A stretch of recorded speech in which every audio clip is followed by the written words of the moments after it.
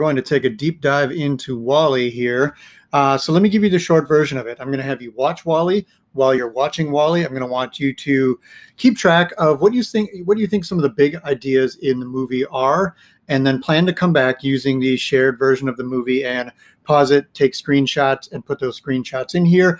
I'm also going to want you to save those screenshots because you may want to use them. Because instead of writing your assignment, perhaps you'd like to make a video like the one I'm making right now. And you could use the pictures that you took screenshots of. I can also show you individually if you'd like to upload the movie. You might be able to cut that up and use clips, but that is more advanced. So see me if that's something you'd like to do.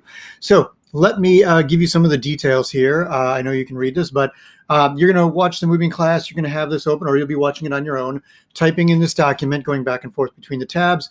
The theme is kind of a big idea in a story, all right?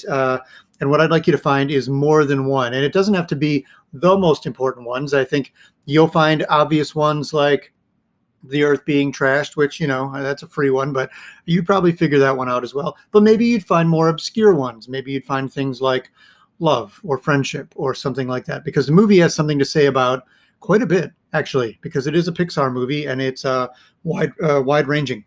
And then I want you to be thinking about what are some symbols. Like if you have a theme like the Earth being trashed, what is something that symbolizes it? Perhaps it would be the plant. Or if you did friendship, perhaps it would be a character that you think symbolizes it. Here's the thing about this that maybe frustrates people, but is also what I think is kind of great.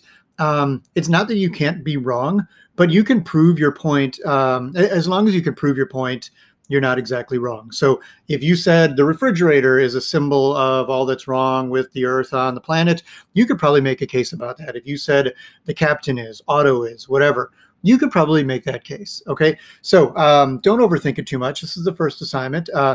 Although at the same time, this assignment is all about overthinking WALL-E because it's kind of meant for enjoyment. But all right, so you're going to fill out the grid. You're going to use what you put in the grid to be able to pick a couple of these. I think I'm asking you to do 2 of them and to explain them to me. All right, so pick the most promising theme and type it out. 3 to 5 sentences, that's a paragraph. You can go way more than that. Like if you're looking for a 4, you're going to have a lot more to say. If you're making a video, it probably shouldn't be more than like 2 to 3 minutes of you talking. And that time is even kind of arbitrary as well. All right, let's see here. So what I have for you is the first sentence of this, or the first thing that you say in your video, should be a thematic statement. You don't need to worry about what that is exactly. It should be your main point. So some examples I gave you, like the creators of Forrest Gump believe that Forrest represents the popular opinions of American history through Forrest's experiences. Now, if you haven't seen the movie, that doesn't make as much sense. However, the movie Forrest Gump, we kind of see history, Vietnam War, all kinds of different things going on in the 50s, 60s, 70s, and 80s, and even the early 90s, maybe. We see this through somebody who's looking back. The filmmakers are using Forrest to kind of show the popular opinions. A bad thematic statement would be Forrest Gump is a movie about the Vietnam War, because it includes the Vietnam War, but you can't say that whole movie is about the Vietnam War. All right. So examples from the film to prove what you're talking about. There should be some sort of supporting detail that gets into it. One thing that I'll talk about in class a little bit is that WALL-E doesn't matter so much. I want you to go beyond WALL-E and the fact that his life is in danger, if you want to call it a life. I know he's AI and everything, but you know, his story is what we're looking at. So remember, science fiction is about what it means to be human and what it means to, you know, have life and have purpose in your life, that kind of thing. It's not about what happens to some robot in a movie, which I know sounds really crass because WALL-E's awesome, but we are trying to look beyond that because WALL-E's also not real. So what is his story? Try to avoid, I believe, I had a philosophy professor that said, if I see any of those in your paper, I'm not going to read it anymore. And he had more things to say about it that were not too kind, but he was making his point. If you say, I think, you're already kind of negating what you're about to prove. Prove things to me.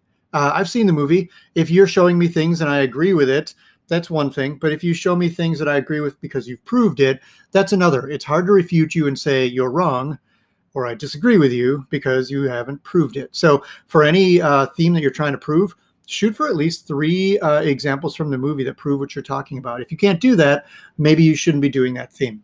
When you're done, you're going to turn it in the top right-hand corner. There should be a turn in button. The other thing you should be doing is if you make a video, which you don't have to do, but if you're comfortable doing that, you should make a video in which you post the link in here.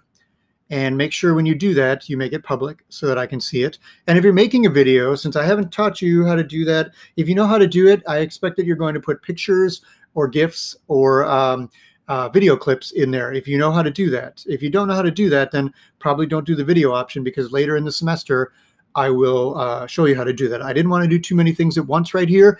I didn't want to show you how to make a video and to do the thematic study. So let's just do one of those, unless you feel comfortable doing a video. I would prefer that your video is not just you talking into the screen. If you're making a video, I want pictures and I want perhaps captions and things like that. All right. So how am I going to grade this? I'm going to grade you on 3 different standards. Textual evidence. Did you prove what you're talking about? Did you explain yourself?